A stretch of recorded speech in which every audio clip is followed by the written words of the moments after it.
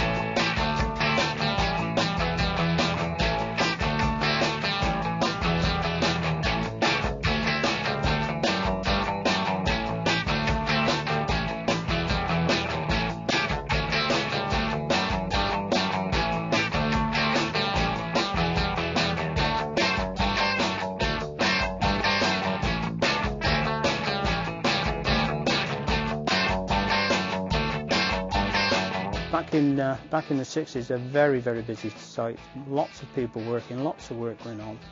And really our main objective then was keeping Berkeley running and keeping electricity generating. So that was our main priority. Well, it was all very interesting for me. Like I said, to have to work down in compressed air, down in the tunnels, and then in the reactors and places like that. It was all a big experience. I worked with some great engineers, and everyone enjoyed working. One of the things that's always stuck in my mind is the determination for people to get to work.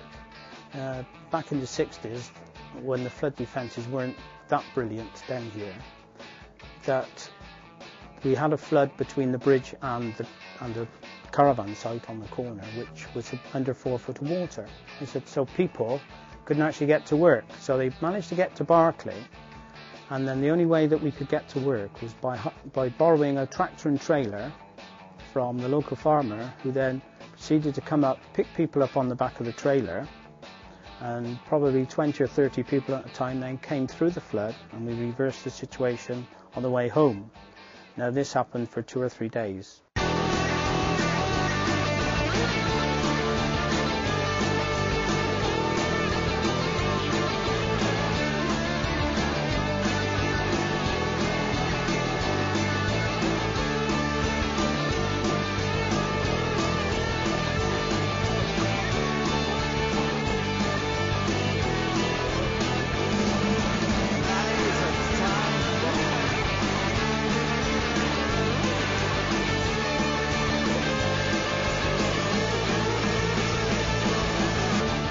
I came to Berkeley in early September 1974 as an apprentice to the southwestern region.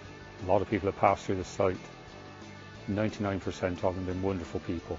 The site is totally separate to all of that. It's been a good place to work, the company's been good, and it's the people that make it. Many years when we were actually generating, there was lots of families that actually worked here who had wives and husbands and even children working on the site. So it was really hub of the actual community as well.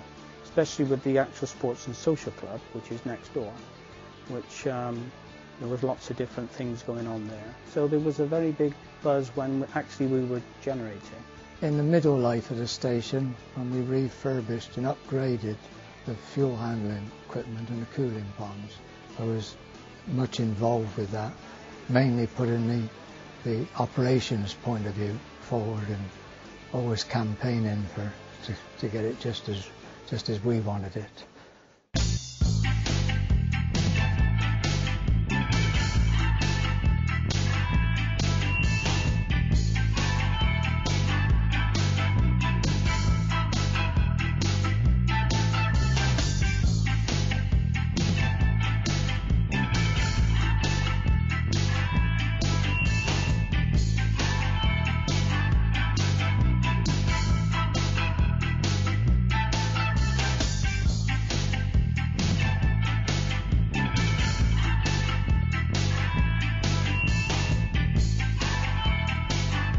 And we actually knew that we were going to cease generation in March '89 because we'd been told the previous year that we would be closing in March next year.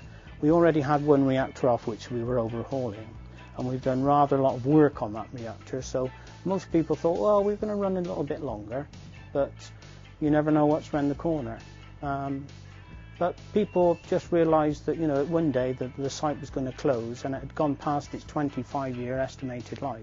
So we were past the 25 years, so every year really was a bonus. But it's still a shock when people tell you you're ceasing generation.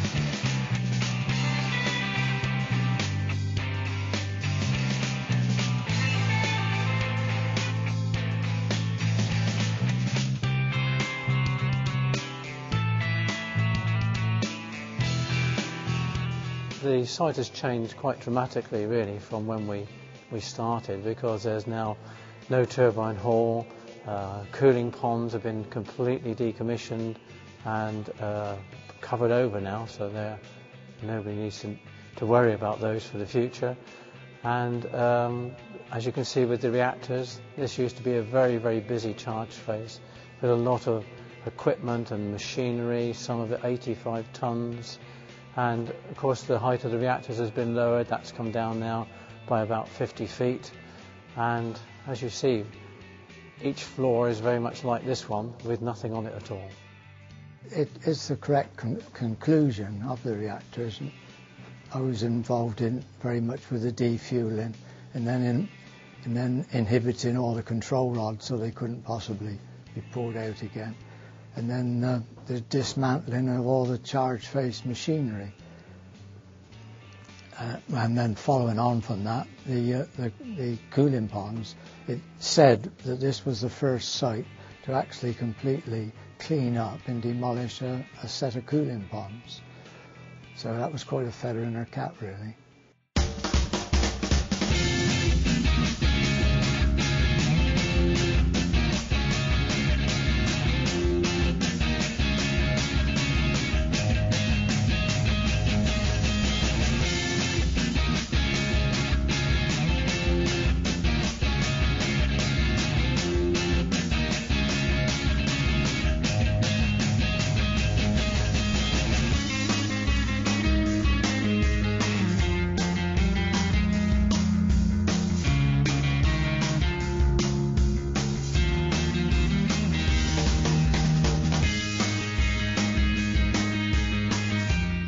Put it into safe store has been quite an achievement.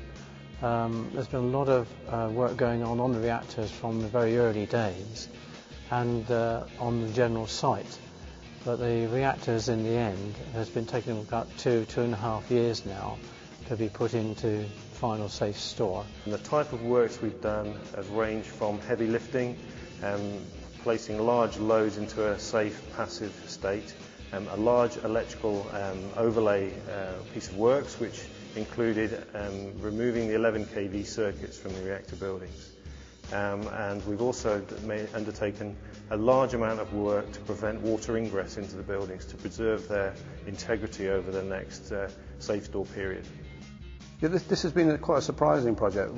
The project team itself is relatively small, but importantly it's getting the right people, particularly people with past experience and the right contract management skills. There's been many challenges. The biggest one we've come across really is managing asbestos. Now that's a legacy from the past. Regulations have changed and the asbestos has been a huge problem, which meant that it slowed us down in terms of controlling and remediating the asbestos. We've had to spend an awful lot of time in considering all of the potential problems that could occur in the building over the safe store period. We've had a huge amount of help in that. In the project team we had 2 gentlemen that were here when the power station was operational, and so they have a massive understanding of how the plant worked. Without those 2 guys the project would have been twice as difficult. We've had no safety incidents in the 2 years of the site works, which is a fantastic reflection on both the site, the project team and the contractors that have worked on it. For the NDA, our customer, this is also a very significant achievement. It's the first Magnox reactor to get into the care and maintenance state. They're in the safe store condition. It's never been done before in the UK, and the NDA are very, very keen on seeing this project completed successfully. As I say, a significant achievement, and we expect the other sites to follow suit shortly.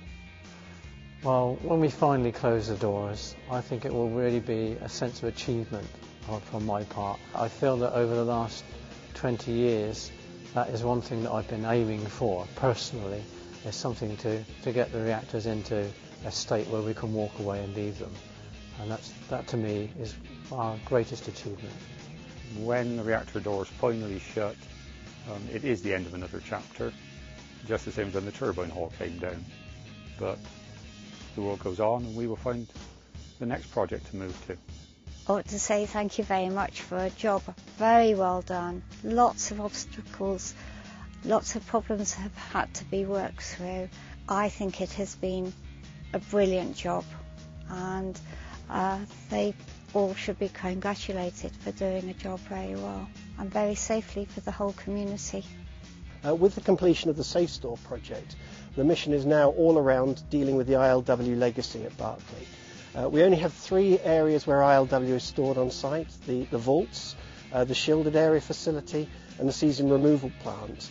Once those 3 areas are finished, then we're ready to put the whole site into care and maintenance.